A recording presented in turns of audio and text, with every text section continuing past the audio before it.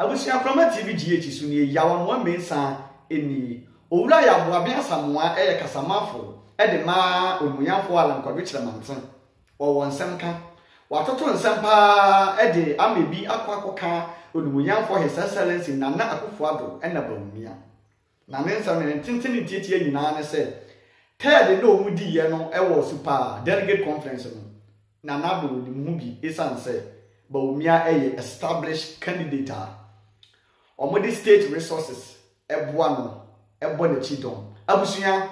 nensam remu erempa yenkona yenkotie ono na allegation ene nsam akeka afa omuyafo Nana-Addo ene Bawumia ehun emness ya na omato aka mienu pe mienu no yesi yekoye ballot paper no masan akobiem ni mienu nso de bibia timisi o ni mienu nso ni bibia timisi na lance de bi sekuo no ye besa akotwa ye ho ni akoye mentime ho ase mempene na ekuo no daache ebe ye nwonwona ede ono waji mu amani nua panyi nkodi bi nyonko ni nto aso na eba ye no hwan bi na negina mu twintwan nye ni nua panyi ya saami ensa na wakọ no nyina no na party na eweta aso se na ndi bia e ma obi akwa na ndi bi enye ala na ne ho nye party na kono na party na ye na dwen se chinchinia wo se na di bi ansa na obi a edibi nti bibia na ye beto aba de bia na party no mo kan ya mo ntse indirectly ye ansa mo se mo percent onu nko endorse obi onu onya endorse obi a na bi mu se ye probi a wa sacrifice a Dr. Bawumia na sacrifice sama ye pe mama na Bawumia be kasu cha me fanfa sama ya mo nim se wata anachi or establishment candidate Bawumia establishment candidate the establishment is Nana-Addo we ye nyina ya wo ye ni da hopifi da hopli na me see na se Nana-Addo abeyi anu aka se won tai wo bi achi ya me say abana otubio abana ye toto ya besi impinu du nine no wo gina so akase ebiribi e beto aba na ala na hoden so oti no na me chire omu se enye ala na hoden so oti na emum na ye party na awiata so se de etie bia hoden bia e de beta Nana-Addo echi am no so di president ni bi no ye bele ade na fe de party minta so enti ade na fe de party so minta so amodi bia de di openi unipa ala na chi no se enfie du se ye se ye koye behu se we mo mkoto ye nya wo mo na ye you wo mo di asem wo mo di asem wo mo di wo mo ni special wo mo ye elite bro ni so mo ye elite wo mo osoro ho wo mo kron wo soro ho no na se be be wo mo tete no 200,000 no ho wo mo ka ho na wo mo ye 0.004% of 200,000 okay what dey say 961 over 200,000 times 100 we board mass 961 over 200,000 times. We now see a board mass. There. Me my just said that mass here. Me my just the ratio proportion. I said that you must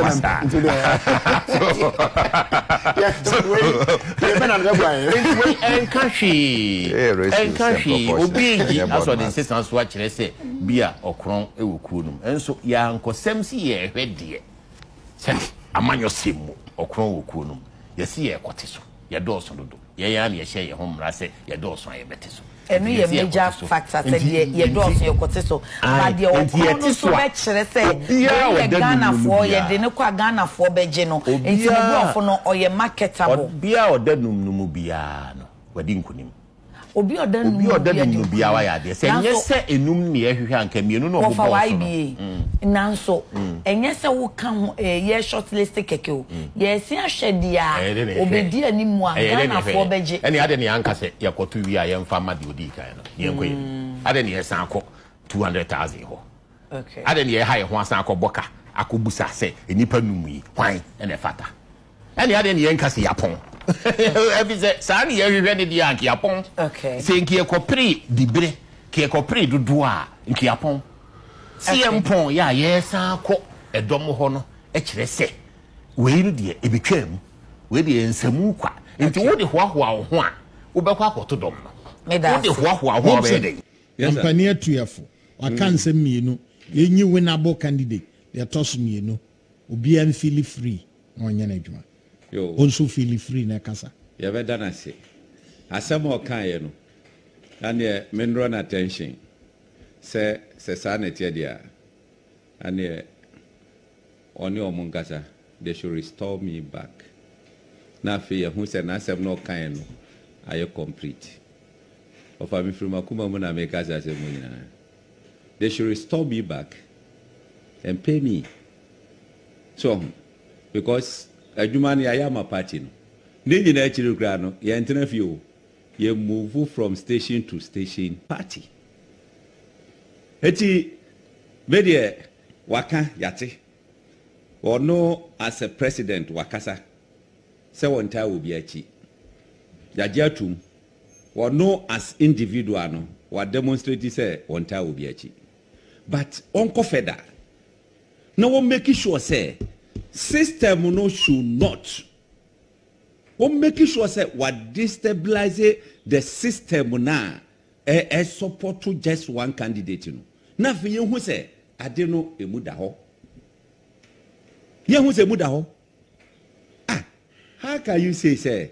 obia benya level playing field o call region bia regional minister I am a campaign coordinator and you are saying it's free and fair man for that candidate because of Fred regional chairman cry what the hopper was in Matukwan. What the hopper was in Matukwan.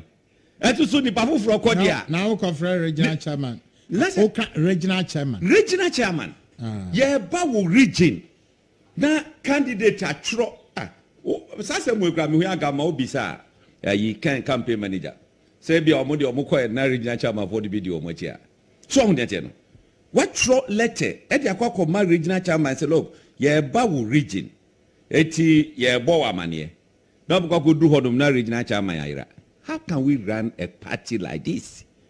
Now we are we say they are free and fair. Na nipa na wo dodge na obe weni eh. As a regional chairman obe dey. So on eti committee no enhwe na sanoma we nyina no entoto obia ekoba bia we free enunti na guidelines ba say we party of na abusuan sense na owura ya wabia samwa wode eto Ghana mountain so ne nsemu ne tete ne tietie nyina ne say onmuyafo na akufo ado wa endoso Bawumia no mpese obeka no kurinti na wode ne ho ana wadwane akwakɔhye ba bi ate say abre nyina ho bisa na ototo papa so eye Bawumia ne bibia state na ate say efande ebasa ema fairness enye adwuma ewo osungoko amanyuku MPP emu Omaya de she ha na mede mu ebesi mi a mede dwumadi ho kye am di am je so ene yaw anwa mensa ye mfa se da kese emfa ma smart agro innovations e ho no kuayo ho ne ma ene ho nsem kwa na to se egu ho se e fa no bode no ba ye ne kwan ye fa so ye kua e ho alo bia ekosua abusunya ko YouTube ne so na search smart agro innovations na so nya nim die foforo eka onim die a wo ewo kuayo e ho e ha na mede mu ebesi odofo makra mo